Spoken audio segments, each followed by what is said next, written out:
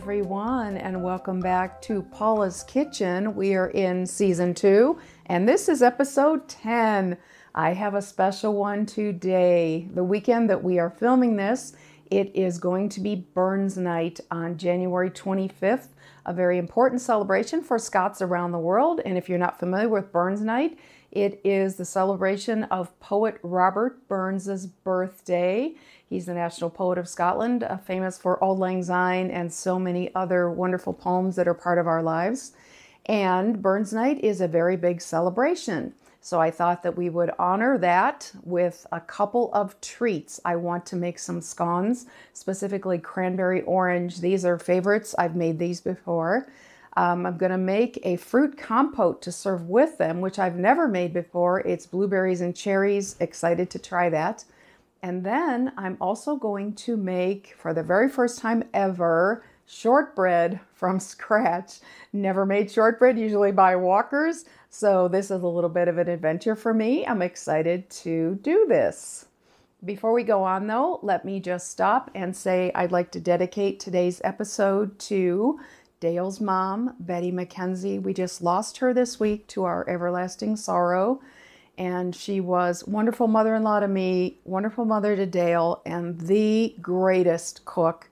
She would make holiday spreads for 30 people with 3 meats and 4 desserts. And she was a great inspiration to me throughout my marriage. So, Betty, Mom, this one's for you. Let's talk ingredients.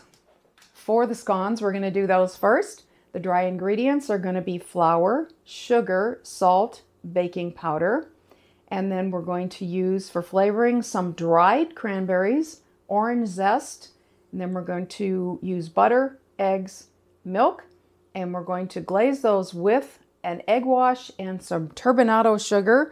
This is a product I've never used before, so I actually had to go buy it. Then we are going to make the shortbread, and that, you may know, has 3 ingredients: flour, sugar, butter, and that's it. And then later on, we'll pull out our ingredients for that compote I spoke of. So stick with me. Let's bake a couple things for Burns Night. All right, folks, before I get started, I want to give credit to where I got this recipe. It is a beautiful magazine I got 4 or 5 years ago called Tea Time Holidays.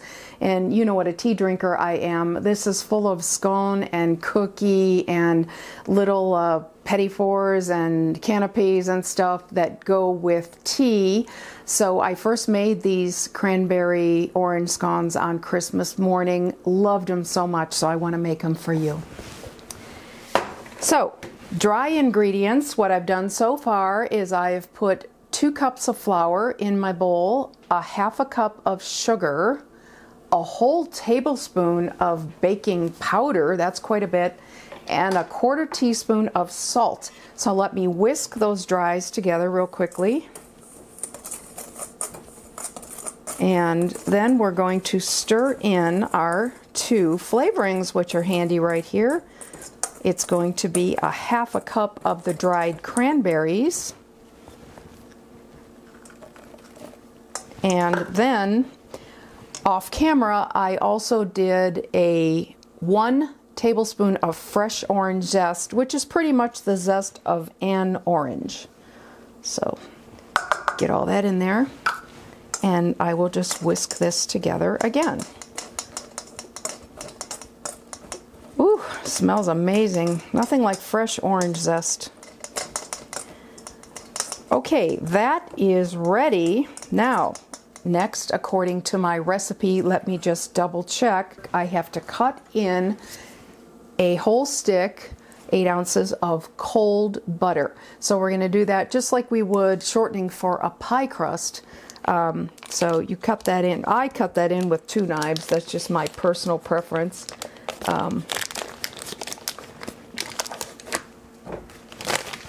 If you have a pastry blender, feel free to use it.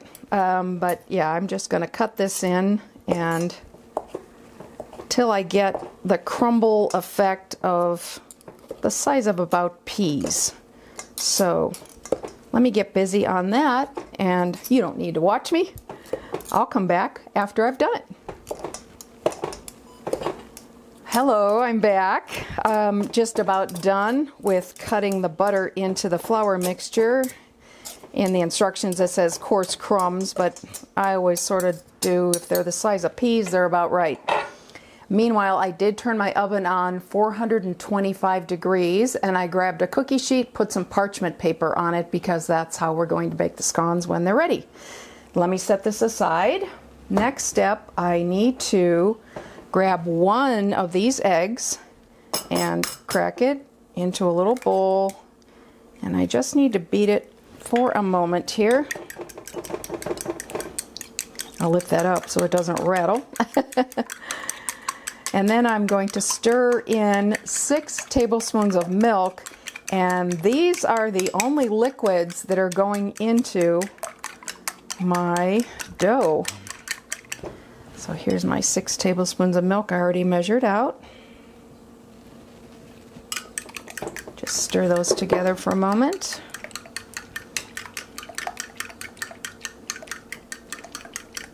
All right, that is ready.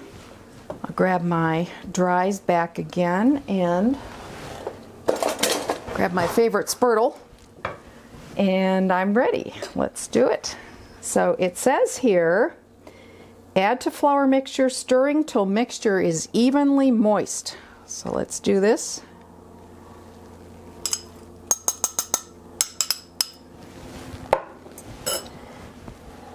And here we go. So as you can see in the overhead camera, this is starting to absorb the liquids, and I'm going to be ready to turn it out soon and finish it up by hand. And since this is a nice smooth surface right here, I think I will turn it out right here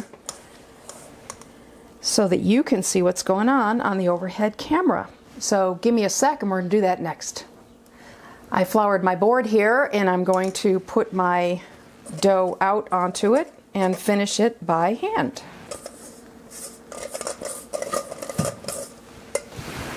So the instructions tell me to form it into a ball with my hands, and then we're going to just knead it gently 6 to 8 times once I have it formed. So that looks about right. Let's go with 1, 2, 3, and 4, 5. Let's turn it over a little bit. 5, 6, 7. All right. Now, I need a lot more flour, that's for sure. Luckily, I have a bunch here. And I'm going to grab a rolling pin, and we're going to roll this out. It tells me to roll it about 3/4 of an inch in thickness. So let me do that. Let me make sure that it's well floured. And we're going to roll this out in a moment. But guess what? I have yucky hands. Let me rinse them off, and then we'll be rolling this out. Got my favorite old wooden rolling pin. Let me just dust it with a little bit of flour, and we will begin our rolling process here. Oops. Obviously I'm going to need to do this often as I go along because it is a sticky dough. It calls for a 2.5 inch biscuit round, which I used to have one. It was yellow. I remember it distinctly. Can't find it. So folks, those of you that have ever made biscuits before, what do you use in a pinch? A glass. It works. All right, let me get this rolled out. Wow, I have to say, this just looks wonderful already. Now, let me just take a peek and see if it looks at roughly 3/4 of an inch in thickness. It might even be a little thinner than that, but that's okay. Alrighty, we dip this edge of this in some flour, and we are simply going to make some rounds. And then whatever's left, I'll re-roll so that we don't waste one bit of this wonderful cranberry-orange dough.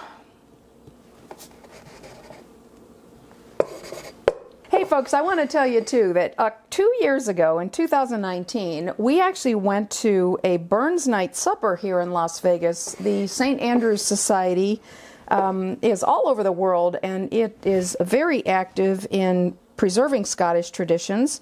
So we did go to a Burns Night Supper, and we have, I think, a couple of video clips off of our phone that we might be able to insert and show you.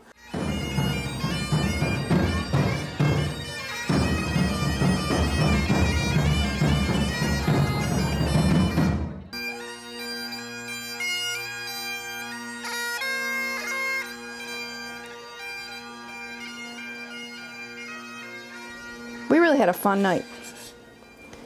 That's a cookie sheet full of goodness. Let me set up for the egg wash and the sugar. Be right back. Here we are. I have my egg wash here. Again, I just beat it with a fork for a minute or so, and I have just a little brush that actually is for sweet corn, but it actually works great for this as well. So I'm just going to brush the tops of these with the egg wash, and then sprinkle with this sugar. These already just remind me of our Christmas mornings. But it's still winter here. It's January, so I think they'll be terrific for our Burns celebration. All right, take a look in this camera, folks, at this sugar. This is a unique experience for me, this turbinado sugar. Kind of excited about it. And I'm just using my fingers to pinch it on top of the egg wash. And these are going to go in the oven.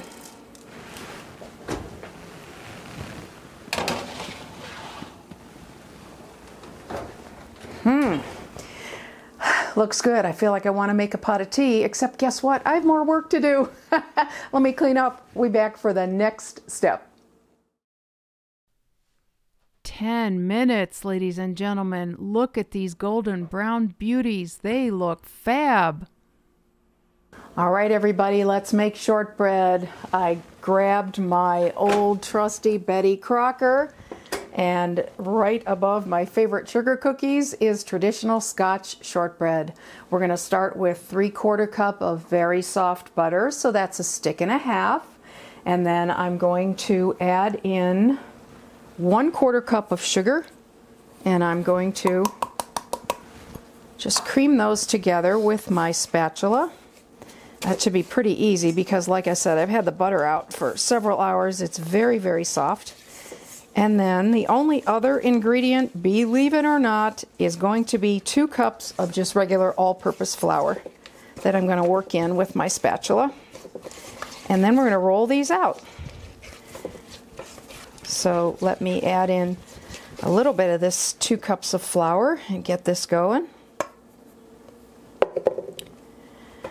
I have to say I'm very excited about this. If I thought that it was this easy to make my own shortbread, I think I would have done it a long time ago. All right, folks, let me get this totally incorporated, and then let me get my rolling pin and floured board set up, because again, we're going to be rolling things out.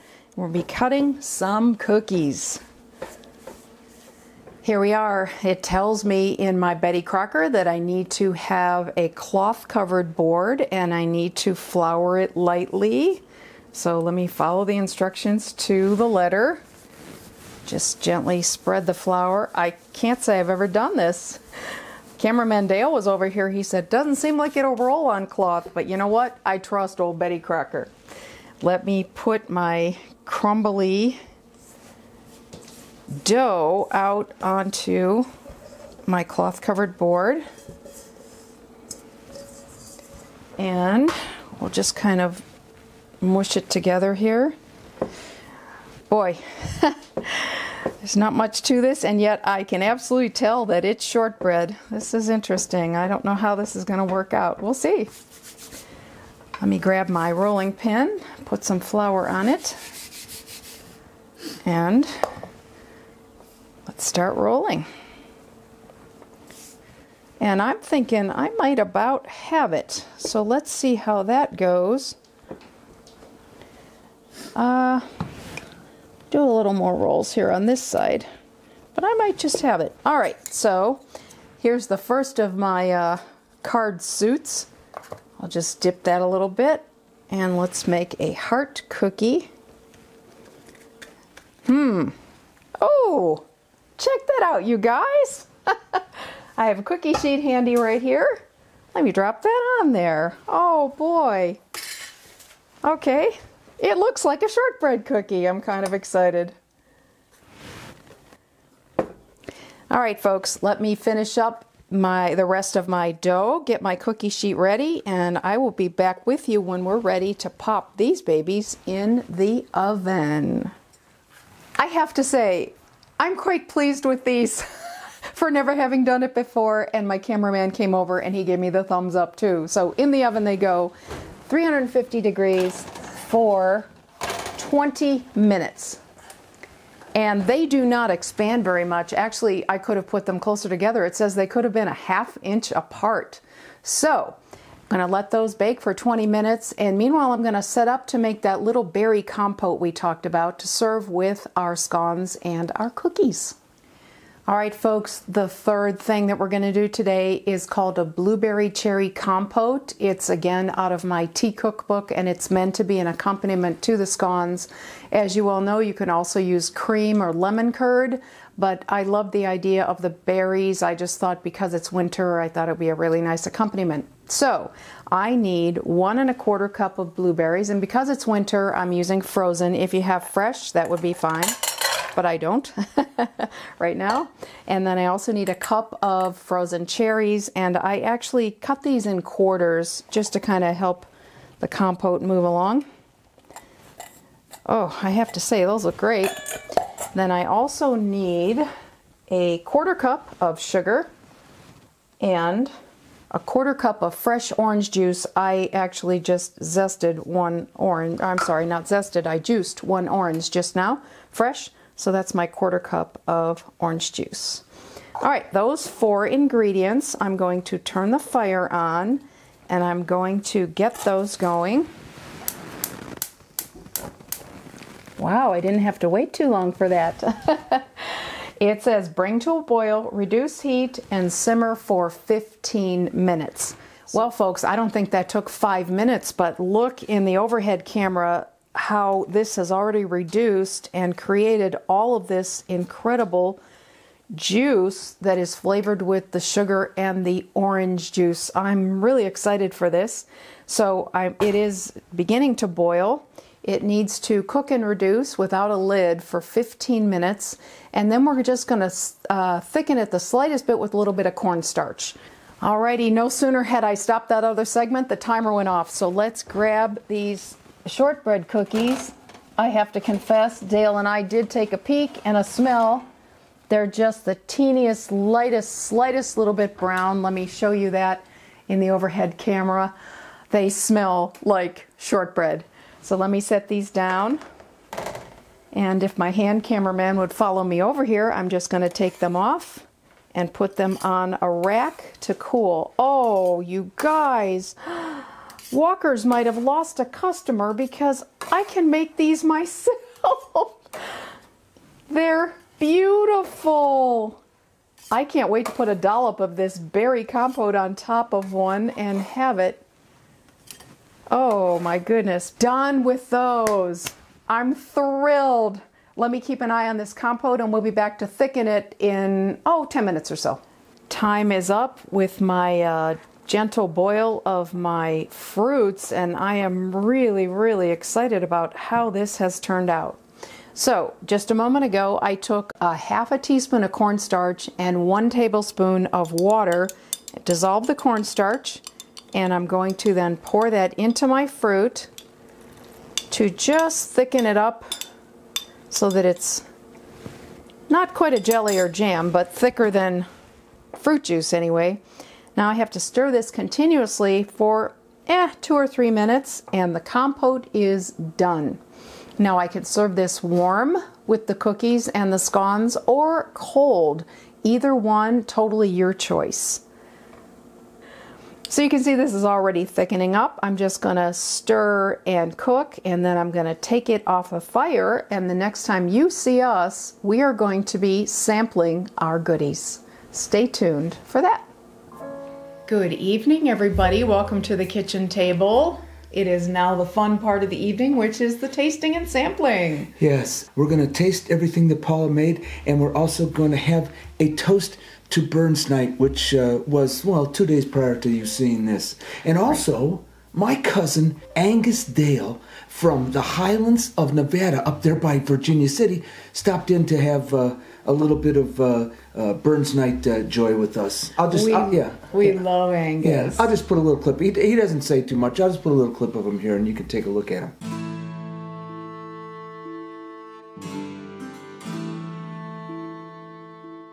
Good-looking guy, though, isn't he? I'll tell you what. A great taste in clothing. The man looks like $1 million. He does. He looks... Man, a few words, though. Well, yeah, he couldn't talk. He's one of those Tabor tossers, right? Yeah, right. Yeah. Definitely. All right, let's give this a try here. So what we have are cranberry-orange scones, and we also have our shortbread, and we have our blueberry cherry compote. Can we show this to them? We sure can. What it looks like? Maybe I'll get a picture of that and insert it. Oh, we definitely should, because it is really, I had a taste off camera. It is so delicious. Perfect choice for a winter night. I think well, you go ahead first. It doesn't matter, honey, who goes first, but I'm going to take a little crumble and I'm going to put a little bit of a berry on top. You do the scone and I'll do the... Cookie? Cookie. It's going to make a mess. All right. How is that? Wow, that's so, so good. Wow. Superb. Honest to goodness. Oh. Isn't that great? Wow. It takes the cookie and the scone to a whole nother level. So it's cooled a little bit. It's been a couple hours since I made it. I just left it out. It is delicious cold or warm. I could see us putting it in the microwave and warming it up, and it would be really great as well. It's really good. Yeah. It's just pops with flavor. And honestly, are they great? They're unbelievable. They're great. This is as good as Walker's. It's absolutely delicious and so simple. Honestly, if I hadn't had a camera on, I could have whipped those out in no time. There's nothing to them. I had a scone earlier, so I can attest that they are just absolute delicious. Yes, so absolutely. This is a Burns Night Sweets, we call this. And what better way to celebrate Burns Night than to have a little drama? And tell me what the name of this is. So I looked this up. I had actually said it incorrectly in our unboxing video. It's called Glen Garioch, and it is the most easterly Scotch distillery, not only in Scotland, but in the world. It's in the northeast corner of Scotland in Aberdeenshire, in a little tiny market town called Old Meldrum. I love the sound of that. And Ian and Deborah live there, right in actually viewing distance of the distillery, and they sent us 2 drams. So this particular this was for New Year's Eve, right? Right. Yeah, it was for Hogmanay, but we're going to have it for Burns Night instead. So this is the single malt 12-year-old, and you have... I have the single malt... Founder's Reserve. Founder's Reserve, yeah. So we're going to sample our Glen Garioch. It is arguably the oldest distillery in Scotland, 1797. Oh boy, that smells great.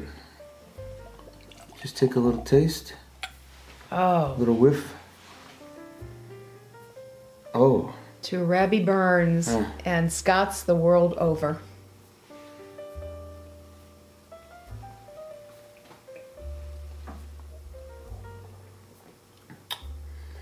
That is some good whiskey. So is this. That is some good whiskey. It's very rich and full-bodied. Very, very good. Wow, that is incredibly delicious. I was reading on their website that if you make it here and try this, you never go back, and I can see why. It's extraordinarily delicious. Thank you guys for sending this to us. And we hope you enjoyed our Robert Burns Night Sweets. And give it a try. I'm telling you what. This shortbread is really something I bowled else. Dale over a little bit Yeah. with those cookies. Yeah, they really are great. And scones, you call them Scones is how they say in Scotland and the north part of England, yes. Well, I have a bad throat, so I say scones. The fact that you can get anything out at all is a good thing. But again, give these a try. And also, we are trying to put out content for you guys. We're working real hard. We're going to keep on trying, right? We sure are, Every as best week. we can. Best With we the can. 25% open and all that stuff, we'll do our best. And it's I was going to actually read a poem from Robert Burns today. Years back, our son gave us this book. It's called Love Songs of Scotland. It was published in 1901, and it has many, many Rebby Burns It's almost as old as I am. selections in it. And Dale was going to read from it, but he's got no voice. No, Some other time. Yeah, because I really want to do it justice Absolutely. when we do it. All right, if you're not subscribed, please subscribe. Don't forget to hit that notification button. Paula, what else do you have to say to these nice folks? That's all we have. Thanks for being with us for our Burns Night sweet treats. And give them a try. Have a good one, everybody. Hope you had a good Slàinte. time. See you next time.